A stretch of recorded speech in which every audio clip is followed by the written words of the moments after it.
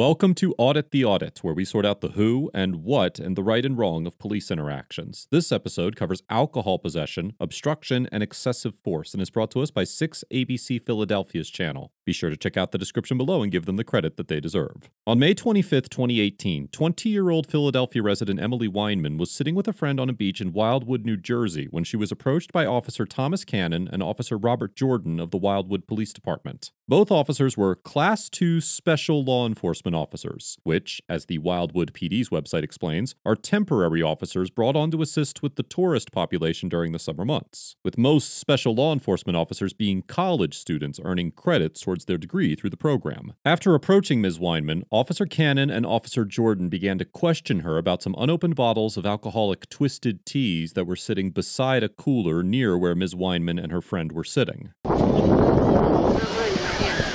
They're your parents? My aunt. Oh, your aunt? Where's your aunt at? On her way. She left, she's coming back. Left, she's coming back? Cool. Do me a favor. Take a deep breath and blow into that, alright?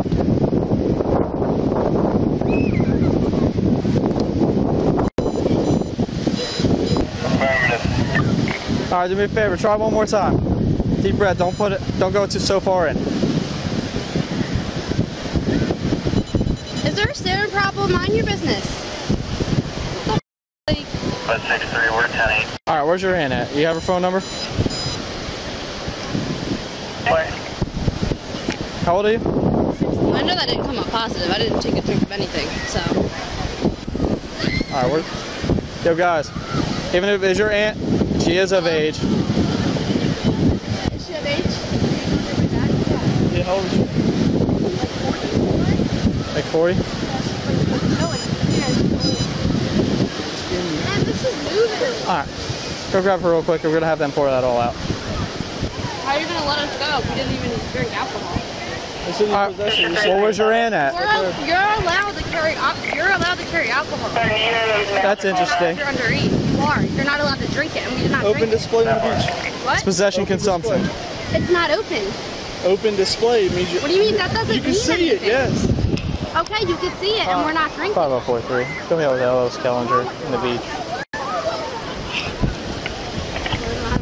The officers informed Ms. Weinman that it is illegal for underage individuals to have alcohol in their possession and in public view on the beach, even if they do not consume them, and this is an accurate statement of the applicable law. Section 2C 33-15 of the New Jersey statutes makes it a non-criminal disorderly persons offense for a person under the age of 21 to knowingly possess without legal authority or knowingly consume an alcoholic beverage in a public place. Similarly, Section 4-1.2 of Wildwood Municipal Code states that, quote, "It shall be a violation of this section for any person to commit any of the following acts on the beach, boardwalk, or boardwalk approaches during the months of May, June, July, August, and September of each year. Openly display, expose, or dispense, or offer to dispense, or to consume any beer, wine, whiskey, or other alcoholic beverages." However, it is possible that a court would find that Ms. Weinman did not have the twisted teas in her possession, as they allegedly belonged to her aunt, and were simply nearby the location where she was sitting. In general, an individual can be charged with a possession-based offense if they have actual or, quote-unquote, constructive possession of an object. As the Supreme Court of New Jersey explained in the 2006 case of State v.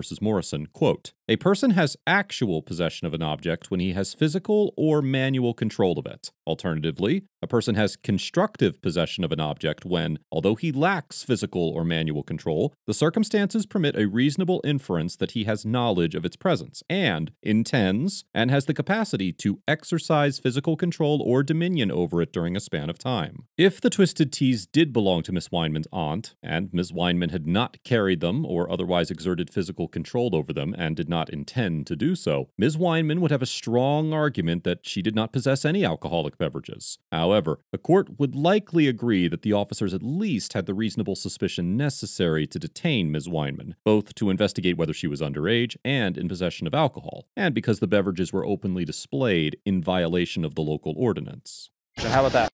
Will you lock me up for obstruction? 18-month-old daughter over there? Yeah, you're not cooperating. Yeah. Your aunt didn't disrespect you. I didn't do anything to get written up, did I? You called the scene. Now you're causing the scene. You want to? Alright, I'll give you one more chance to give me your last name. Just be cooperative. Lock me up. Okay. You can't lock me up. I didn't didn't disrespect you. Okay. And you don't need to write my name down either because I didn't respond to you. I didn't do anything to you. You're mad because we thought we were drinking. I'll give you one. Because your brother left me. Okay. First of all, you're in possession. Where's your aunt at then? She's on her way. Okay, what's your last You could name? wait here. That's like you wasted your time coming over here. You could wait here for her. Okay, what's your last name? You don't need my last name.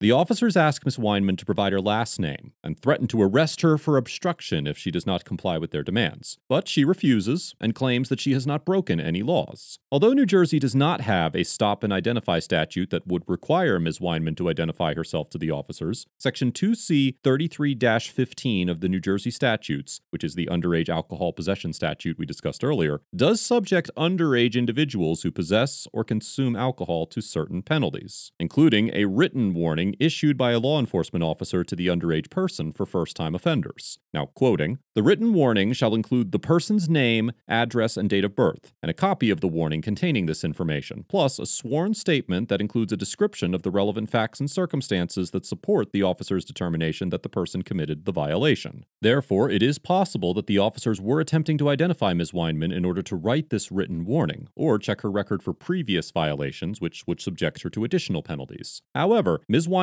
likely could not be found guilty of obstruction for simply refusing to provide her last name. According to Section 2C 29-1 of the New Jersey statutes, quote, "A person commits an offense if he purposely obstructs, impairs, or perverts the administration of law or other governmental function, or prevents or attempts to prevent a public servant from lawfully performing an official function by means of flight, intimidation, force, violence, or physical interference or obstacle, or by means of any independently unlawful act." As the Appellate Division of the Superior Court of New Jersey explained in the 2005 case of State v. Camilo, quote, "Simply obstructing, impairing, or perverting the administration of law or the governmental function is no longer a statutory violation. The obstruction must be carried out in a manner described in the statute." The court then concluded that an individual could not be convicted of obstruction for refusing to provide his name, date of birth, and social security number because, quote, "he did not physically interfere with Trooper Dykeman. What he did was refuse to provide information the trooper required to complete his incident report." While defendant's actions may, in fact, have in a real sense obstructed the trooper from preparing his report, that conduct in the absence of physical interference is not a violation. For this reason, it is highly unlikely that Ms. Weinman could be convicted of obstruction for refusing to give her name.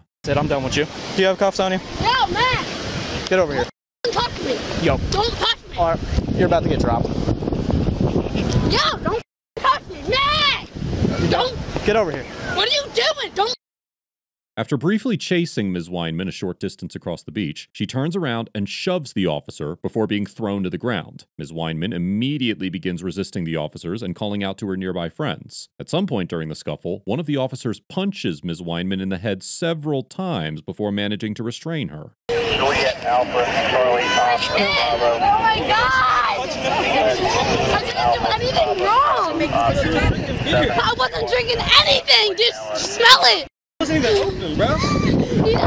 Shut up! I can't believe you did that!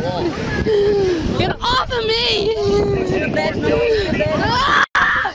One in custody. Don't stare unless you're gonna help! You need to get the you white piece of trash! Ew! Oh yeah, now we got these young cops who don't know how to treat people! Coming to talk to the captain as if he will get too. Good, I hope you do. Yeah, will! Dirtball! No! Who are you? You're a cop. You're all running cops. You're not where you get locked up too. Right? What? No, tell me why you put it in the ground. Bro, she didn't even open the can. Listen to me. Nothing was open. No Now's not the time to argue this, okay? Number one, you got a baby in your hand. Okay? So you take my baby. That's my girlfriend. You got a baby in the Worry about her, not your girlfriend. You can get that straightened out later. Ms. Weinman's boyfriend criticizes the officers for their decision to punch Ms. Weinman during the confrontation. It is undisputed that officers are entitled to use reasonable force to execute an arrest or detention. As the Supreme Court explained in the 1989 case of Graham v. Connor, quote, "Our Fourth Amendment jurisprudence has long recognized that the right to make an arrest or investigatory stop necessarily carries with it the right to use some degree of physical coercion or threat thereof to effect it. According to the National Institute of Justice, most law enforcement agencies have policies that recognize a, quote, use of force continuum and, quote, describe an escalating series of actions an officer may take to resolve a situation. This continuum generally has many levels, and officers are instructed to respond with a level of force appropriate to the situation at hand, acknowledging that the officer may move from one part of the continuum to another in a matter of seconds. In some situations, a closed fist punch is considered an appropriate method of control or restraint and a constitutional use of force. A closed fist punch is a type of quote-unquote empty hand control, where officers use bodily force alone to restrain a citizen, and is a mid-level escalation in a typical use of force continuum. Kicks and punches are known as quote-unquote hard techniques, and are considered a step above the soft, empty hand techniques, such as grabs, holds, and joint locks on the use of force continuum. It is difficult to predict whether a court would conclude that punching Ms. Weinman was an excessive use of force, or if it was constitutionally valid, as the legal analysis is highly circumstantial.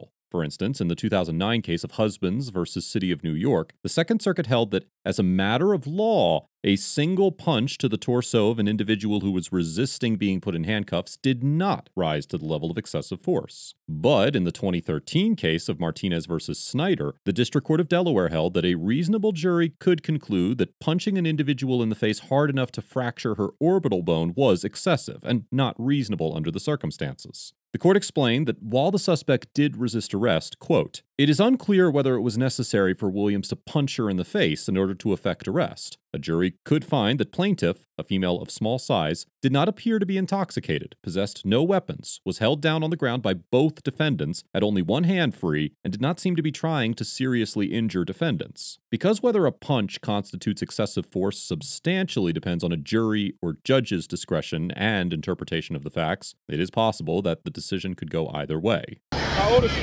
All you do is just punch her in her face, though. Yeah, well, she tried kicking us, so that's it. She didn't kick her. Yeah, she did. Piece just recorded it. I go to... Yeah, it's fine. I go to stop her for LO, for underage drinking. She said she's 20. She had twisted tees. She wouldn't give me her last name. So I said, hey, if you're not going to give me your information, you're going to be locked up. She tried walking away from me. When she tried walking away from me, I tried grabbing her. She tried kicking at us, so we slammed her on the ground. She kicked him.